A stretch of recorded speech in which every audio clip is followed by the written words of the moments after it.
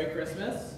Merry Christmas. It is still Christmas. Christmas is not just a day, it's also a season, albeit a small one in the church year. So today is the first and, for our purposes, only Sunday after Christmas for this year. For the service today, we're not going to be using one of the normal liturgies. Instead, we're going to be using the chorale service, which replaces a lot of these songs of the ordinary with hymns. And so you'll want to be following along in the bulletin. Included also the fact that 2 of the hymns we're using today are not in the hymnal, so those are included in the insert. And speaking of hymns, there's a typo in the bulletin, which I know shocks all of you. The first hymn is not 135, it's 133. So we'll begin.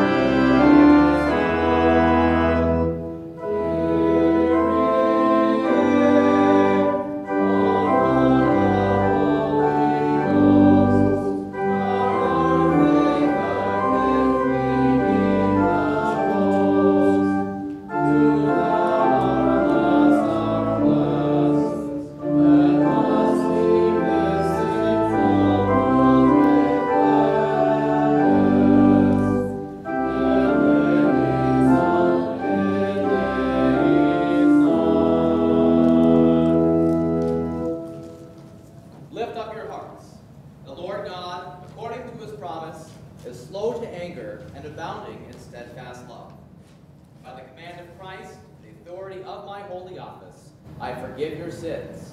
In the name of the Father, and of the Son, and of the Holy Spirit. Amen.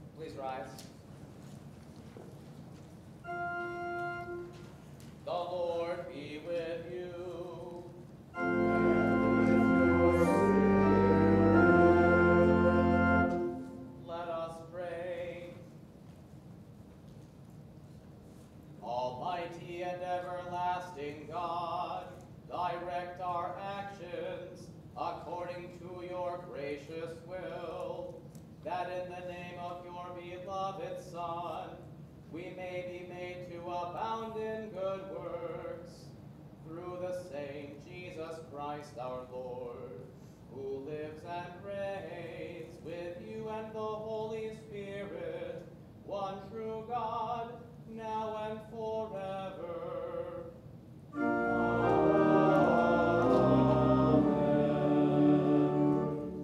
You may be seated. The Old Testament reading today is from the prophet Isaiah, chapter 42, verses 1 through 9. The Lord says, "Behold my servant, whom I uphold, my chosen, in whom my soul delights. I have put my spirit upon him. He will bring forth justice to the nations. He will not cry aloud or lift up his voice, or make it be heard in the street.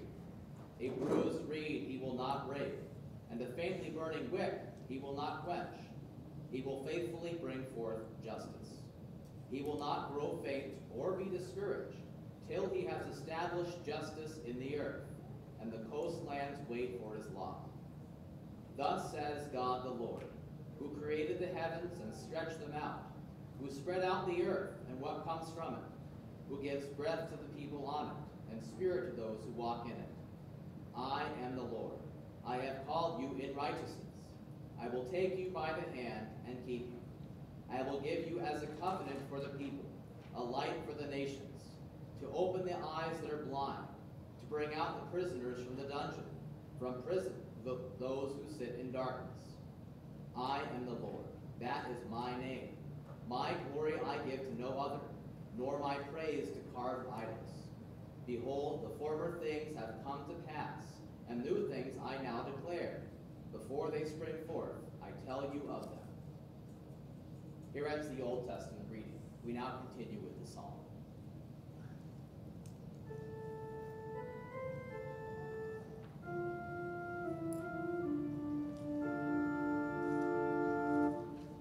If it had not been the Lord who was on our side, let Israel now say. If it had not been the Lord who was on our side, when people rose up against us, then they would have swallowed us up alive, when their anger was kindled against us. Then the flood would have swept us away, the torrent would have gone over us. Then over us would have gone the raging waters. Blessed be the Lord, who has not given us as prey to their teeth. We have escaped like a bird from the snare of the fowlers. The snare is broken, and we have escaped. Our help is in the name of the Lord, who made heaven and the earth. Glory be to the Father, and to the Son, and to the Holy Ghost, as it was in the beginning, is now, and ever shall be, forevermore. Amen. The epistle reading is from 1 Peter chapter 4, verses 12 through 19. Beloved, do not be surprised at the fiery trial when it comes upon you to test you, as though something strange were happening to you. But rejoice insofar as you share Christ's sufferings, that you may also rejoice and be glad when his glory is revealed. If you are insulted for the name of Christ, you are blessed, because the Spirit of glory and of God rests upon you. But let none of you suffer as a murderer, or a thief, or an evildoer, or as a meddler. If anyone suffers as a Christian, let him not be ashamed, but let him glorify God in that name. For it is time for judgment to begin at the household of God. And if it begins with us, what will the outcome be for those who do not obey the gospel of God? And if the gospel is scarcely saved, if the righteous is scarcely saved, what will become of the ungodly and the sinner? Therefore, let those who suffer according to God's will entrust their souls to a faithful Creator while doing good. Here ends the epistle. We now confess our faith in song.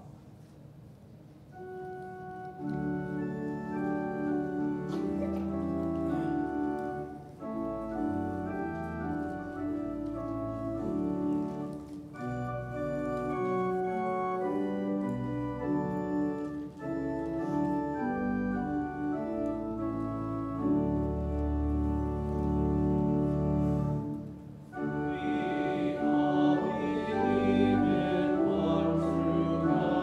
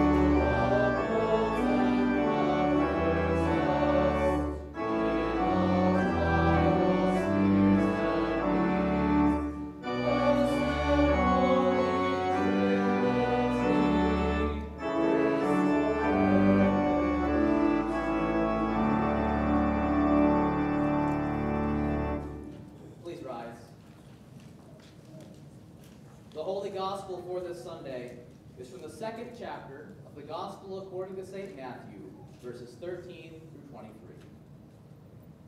Now when they had departed, behold, an angel of the Lord appeared to Joseph in a dream and said, Rise, take the child and his mother, and flee to Egypt, and remain there until I tell you. For Herod is about to search for the child to destroy him. And he rose and took the child and his mother by night and departed to Egypt, and remained there until the death of Herod. This was to fulfill what the Lord had spoken by the prophet, Out of Egypt I called my son. Then Herod, when he saw he had been tricked by the wise men, became furious, and he sent and killed all the male children in Bethlehem, and in all that region who were 2 years old or under, according to the time that he had ascertained from the wise men. Then was fulfilled what was spoken by the prophet Jeremiah.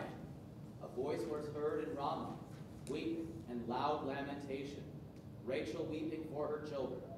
She refused to be comforted, because they are no more. But when Herod died, behold, an angel of the Lord appeared in a dream to Joseph in Egypt, saying, Rise, take the child and his mother, and go to the land of Israel, for those who sought the child's life are dead. And he rose and took the child and his mother, and went to the land of Israel. But when he heard that Archelaus was reigning over Judea in place of his father Herod, he was afraid to go there. And being warned in a dream, he withdrew to the district of Galilee.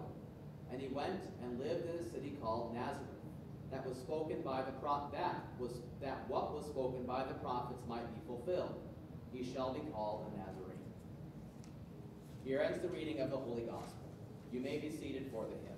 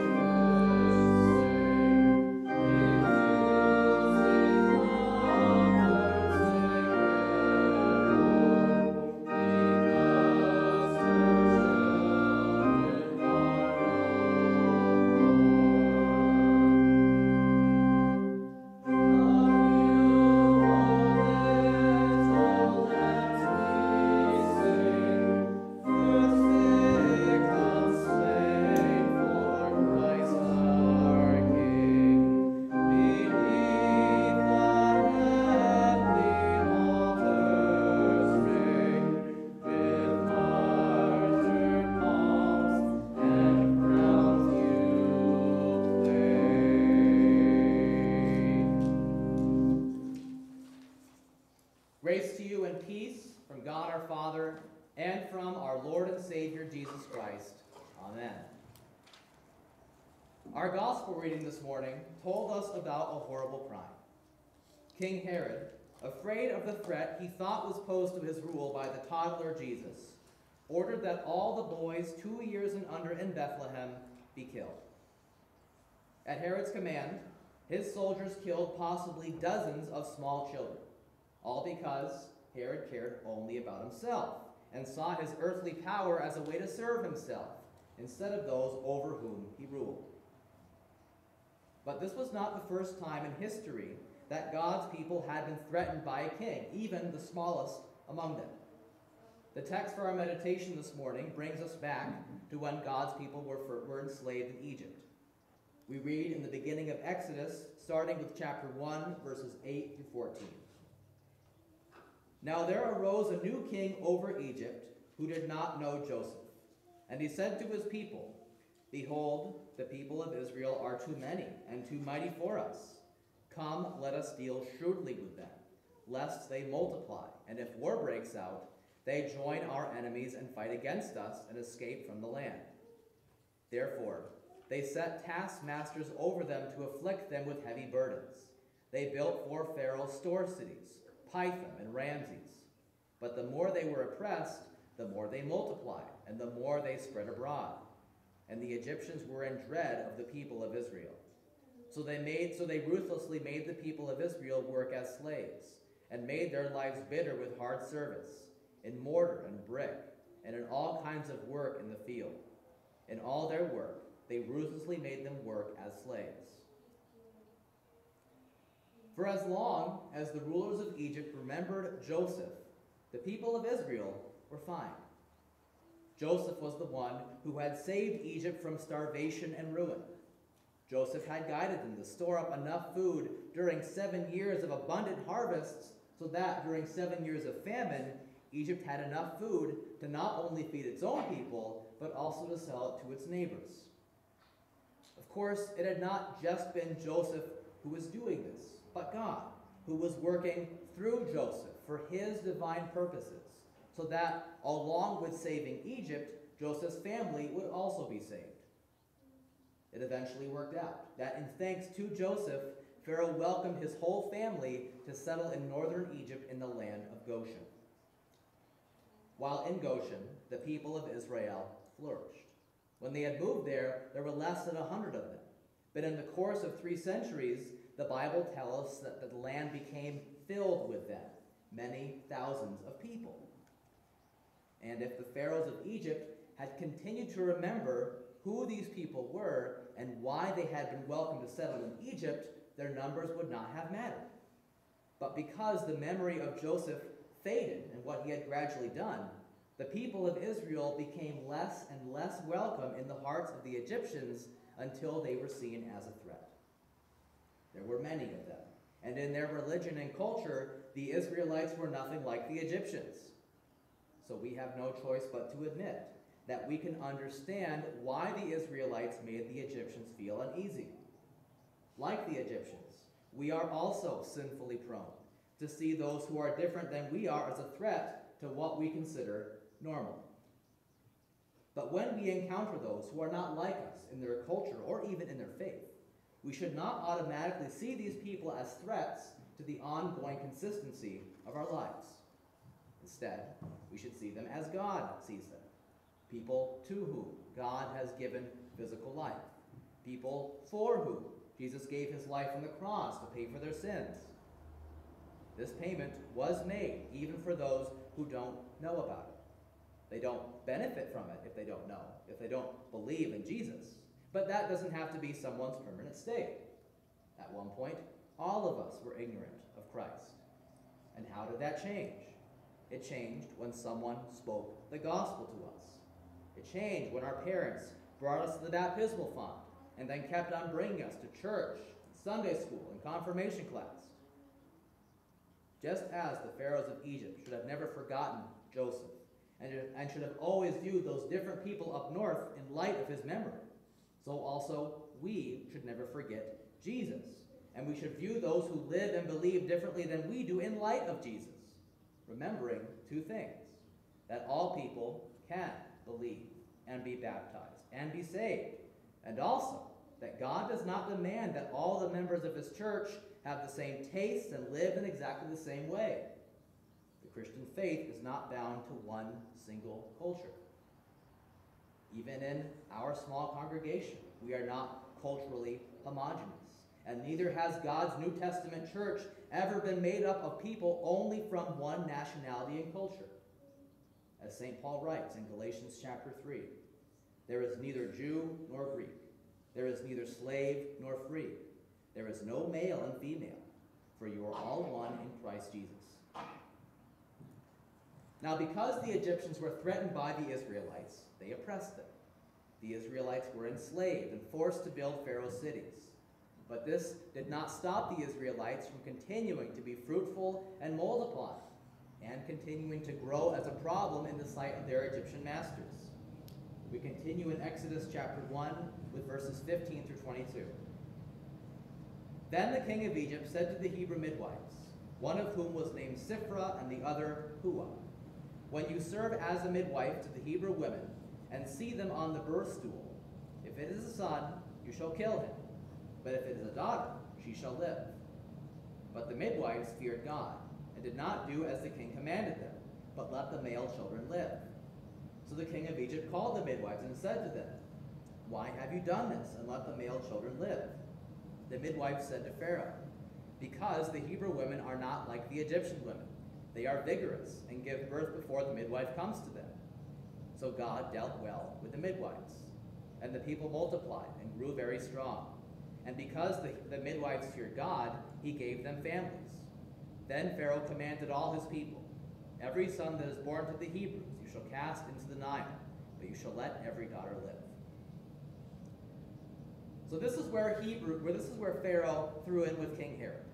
He commanded the midwives to kill all the newborn baby boys. The reason why he told them to kill the boys but not all the babies was because the Egyptians liked the idea of having this captive labor force. Women could do work, but they were not seen as much of a military threat as the men were. But we heard that the midwives refused to do this because they feared God. They knew that this infanticide was obviously wrong. It was murder, and they were not going to be part of it. So the midwives lied. They claimed that before they arrived to assist in the births, that the Hebrew women gave birth without them, making it so that the midwives were not able to sneakily smother the boys or kill them in some other sneaky way like Pharaoh wanted them to. We might wonder if these women were committing a second sin in the process of avoiding the first, but they weren't. Just as those Christians who hid their Jewish friends and neighbors and lied to the Nazis about it were doing a good and righteous thing, so also it was good that the midwives said what they had to save the lives of these newborn boys. All the commandments God has given us are the same. We should not want to disobey God in breaking any of them. But not all the ways in which we are obligated to keep God's commandments are the same. In situations like this, where we will either have to break the 5th commandment, that to not murder, or the 8th commandment, that to not lie, we will always use our words to preserve human life. And this is not just an after-the-fact human rationalization. We are told that because of their faithfulness, even though it involved a lie, God dealt well with the midwives. And in the New Testament, St. Paul also writes, God is faithful. He will not let you be tempted beyond your ability, but with the temptation, he will also provide the way of escape. So Pharaoh was not able to accomplish his evil purposes sneakily. The midwives refused to be his vehicles for murder. But instead of abandoning this horrible idea, Pharaoh told his people to do it. Every son that is born to the Hebrews you shall cast into the Nile, but you shall let every daughter live. Imagine how it must have been for expectant parents, hoping that their child was going to be a girl, not a boy, and then trying to figure out some way to conceal the birth of a son, even though the odds of being able to do so would have been very slim. But there was at least one set of parents who were able to save the life of their newborn son, of whom we now hear in chapter 2, verses 1 through 10. Now a man from the house of Levi went and took as his wife a Levite woman. The woman conceived and bore a son, and when she saw that he was a fine child, she hid him 3 months. When she could hide him no longer, she took for him a basket made of bulrushes and daubed it with bitumen and pitch. She put the child in it and placed it among the reeds by the riverbank. And his sister stood off at a distance to know what would be done to him. Now the daughter of Pharaoh, came down to bathe at the river, while her young women walked beside the river. She saw the basket among the reeds, and sent her servant woman, and took it. When she opened it, she saw the child, and behold, the baby was crying. She took pity on him and said, "This is one of the Hebrews' children." Then his sister said to Pharaoh's daughter, "Shall I go and call a nurse for you from the Hebrew women to nurse the child for you?" And Pharaoh's daughter said to her, "Go." So the girl went and called the child's mother. And Pharaoh's daughter said to her, "Take this child away and nurse him for me, and I will pay you." So the woman took the child and nursed him. When the child grew older, she brought him to Pharaoh's daughter, and he became her son. She named him Moses, because, she said, "I drew him out of the water." Humanly speaking, imagine that Moses' mother hadn't been able to hide him and eventually get him into the care of Pharaoh's daughter. Who would have been able to lead God's people out of slavery in Egypt? Humanly speaking, imagine if Herod had been able to accomplish his goal in killing all the young boys of Bethlehem, including Jesus. The cross of salvation would have remained empty, and the tomb out of which Christ came in victory over sin and death never would have been entered. I say, humanly speaking, because none of these things happened or didn't happen only according to the will of men. Just as God's hand kept the basket that carried Moses from capsizing and brought it into the hands of Pharaoh's daughter, so God also guided Joseph to take Mary and Jesus out of Herod's reach before the sword fell. Now, in both cases, God did not completely stop the evil from taking place. We can be sure that many young Hebrew boys did have their lives snuffed out in the Nile, just as we grieve that so many of the young mothers with whom Mary would have had playdates never got to see their sons grow up, but had to bury them in coffins that were far too small. But in both cases, God did limit what evil could accomplish, and he kept his promise of deliverance from sin and death going in spite of the evil of men. Through Moses, God eventually called his people out of Egypt and gave them the land he had promised to give them. And eventually, God called his only begotten Son out of Egypt to return to the land of his ancestors, so that he could grow in wisdom and stature to accomplish the salvation for which his ancestors believed and hoped. There are three main things that we should take away from our text today. First of all, we should not be like Pharaoh and view those who are different than we are as a threat. We should remember that God has given life to all people, and that Jesus has given his life on the cross to pay for the sins of all people. This doesn't mean that all the world's sins have been forgiven to them apart from faith, but it does mean that everyone can believe and be baptized and be made part of Jesus' death and resurrection, just as happened for us. And even in the Christian church, not everyone has to be the same. Not even all of us are the same. There is such a thing as a Christian culture, as that is defined by the Bible's teaching us of what the Christians should believe and do. But this Christian culture is not one that can only exist in its purest form in one time and place. Second, we should not cave into the pressure exerted on us by the world and powerful people to go against the most basic standards of human decency. Just as the Hebrew midwives feared God and refused to commit infanticide, so also we fear God, and we refuse to be part of or encourage in any way the murder of babies. And finally, We should all bring our past sins to God for when we have not been decent, and trusting in Christ, ask him to forgive us of them. None of us have perfectly done what God demands of us.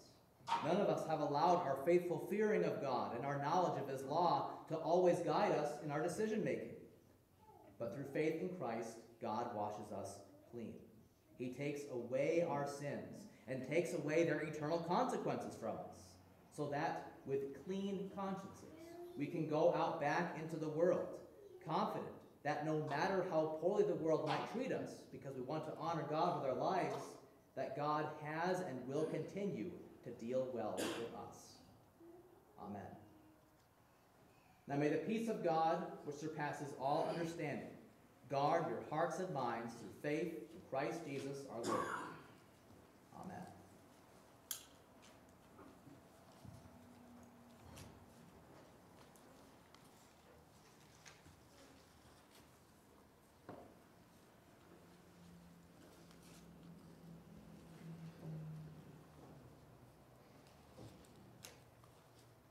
Please rise. Let us pray for the church and for all people according to their needs. Lord God, we thank and praise you for sending your Son in our flesh to fulfill the law on our behalf. We thank you that although we sin much, he is our righteousness and peace. Thank you for the countless blessings you have given us this past year, for the whole of our lives, our well-being, and that you do not withhold from us your saving word. Teach us to number our days, so that the blessings and distractions of this life may never turn our hearts from you. Lord, in your mercy, hear our prayer. Eternal God, you have been our dwelling place in every generation, but our years pass quickly. As this year draws to a close, prepare our hearts for your Son's return. Forgive the sins of this past year, those we know and those we have overlooked. Heal any divisions in our families, friendships, and in this church, and keep us faithful to Christ our Lord in the coming year, repentant of our sins and confident in his mercy and truth. Lord, in your mercy, hear our prayer. Gracious Father, calm the hearts of those who look to the future with foreboding or fear, rather than confidence and hope. For all who face illness, pain, and suffering, and those to whom death draws near, give the peace that only you can give. Lord, in your mercy, hear our prayer. O God, bless this land in the new year. Give us honest work, effective education, and leaders of good character. Save us from violence and discord, and bring harmony where there is division. Guide those whom you have placed in positions of power and authority to make wise decisions and establish policies and laws that serve the common good. Lord, in your mercy, hear our prayer. Lord Jesus, by your incarnation, you join divinity to humanity and humanity to divinity. Keep far from us all doubts about you, knowing that as the God-man, you have won our salvation. Give us faith in your promises, and make us worthy through faith to eat and drink your body and blood for our forgiveness. Lord, in your mercy, hear our prayer.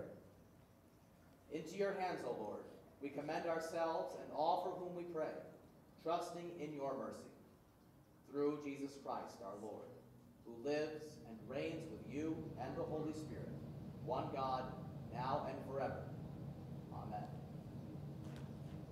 You may be seated for the honor.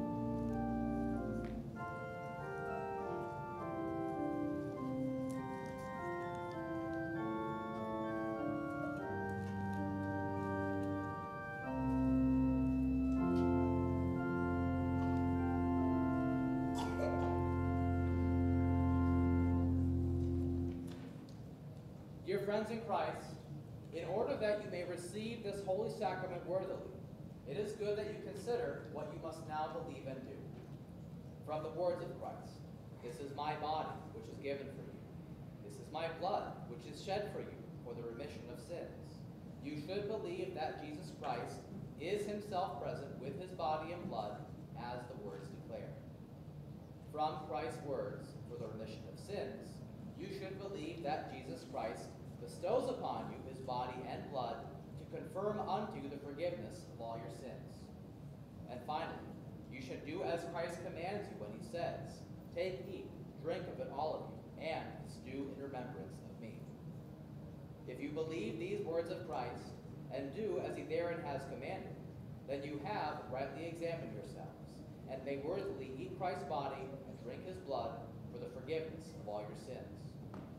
You should also unite in giving thanks to Almighty God, the Father of our Lord Jesus Christ, for so great a gift, and should love one another with a pure heart, and thus with the whole Christian church have comfort and joy in Christ our Lord. To this end, may God the Father grant you his grace, the same our Lord Jesus Christ. Amen. We sing the hymn of preparation.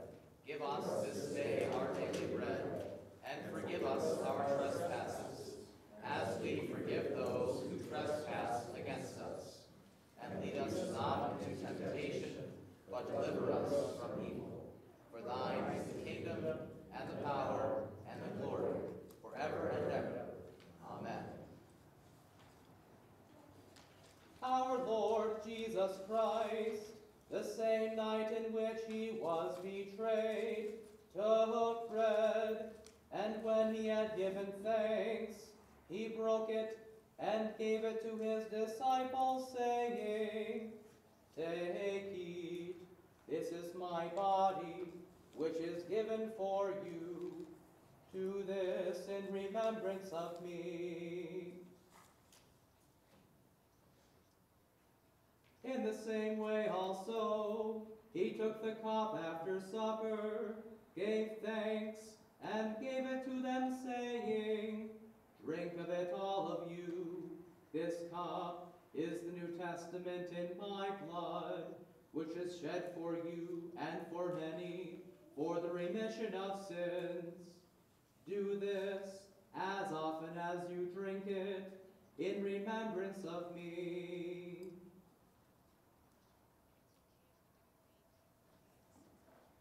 The peace of the Lord be with you always. Amen.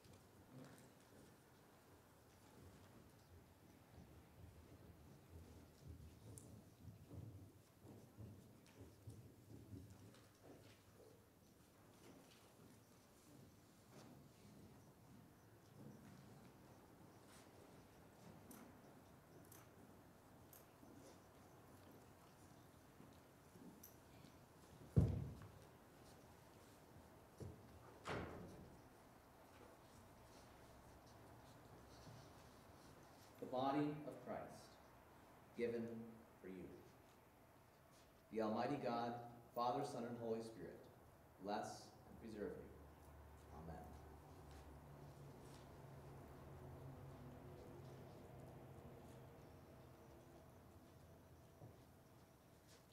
The blood of Christ, shed for you for the remission of all your sins. The body and blood of our Lord Jesus Christ, whereby he has made full satisfaction for all your sins, strengthen and preserve you in the true faith unto life everlasting. Depart in peace. Amen.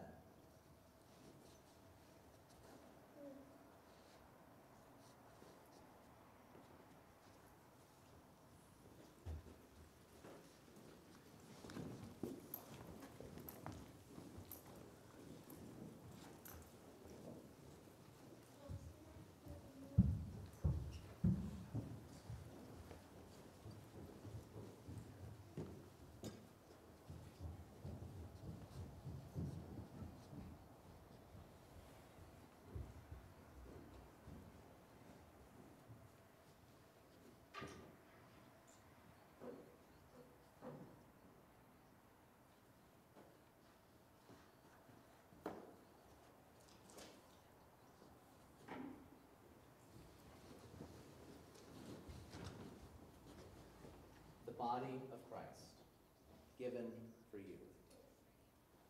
The body of Christ, given for you. The body of Christ, given for you. The body of Christ, given for you.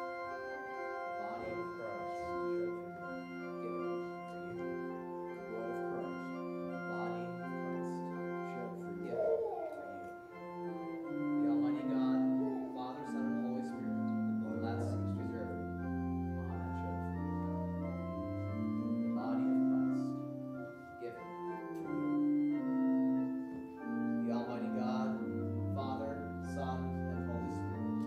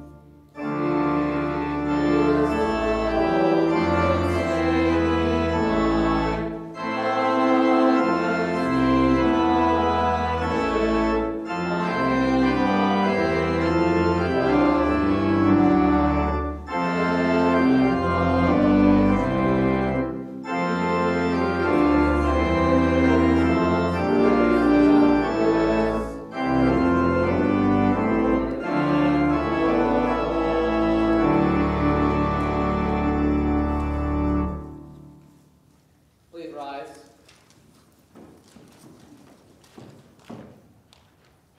Let us pray. O God the Father, the fountain and source of all goodness, who in loving kindness sent your only begotten Son into the flesh, we thank you that for his sake you have given us pardon and peace in this sacrament. And we ask you not to forsake your children, but always to rule our hearts and minds by your Holy Spirit, that we may be enabled constantly to serve you. Through Jesus Christ, your Son, our Lord, who lives and reigns with you and the Holy Spirit, one true God, now and forever. Amen.